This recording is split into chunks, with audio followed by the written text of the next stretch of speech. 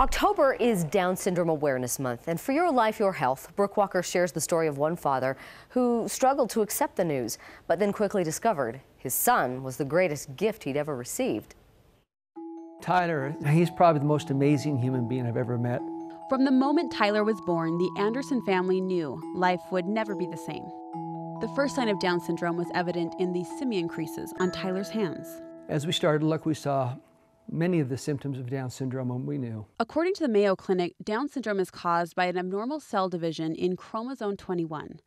The genetic disorder varies in severity with an assortment of health problems associated with it. You know, when Tyler was 11, he developed leukemia. I was feeling yucky.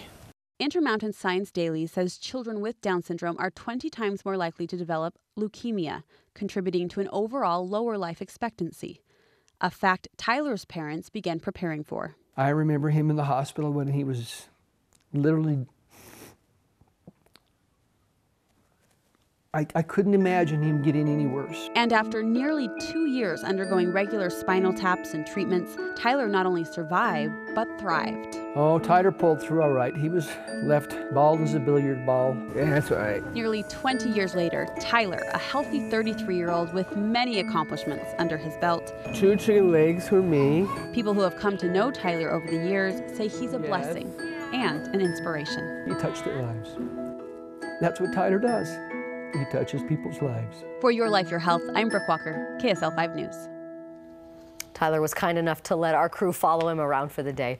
Coming up in our primetime 5 at 6:30, we'll hear from Tyler, his boss, and his wife Amy, who Tyler says is the love of his life. Great story. Wow.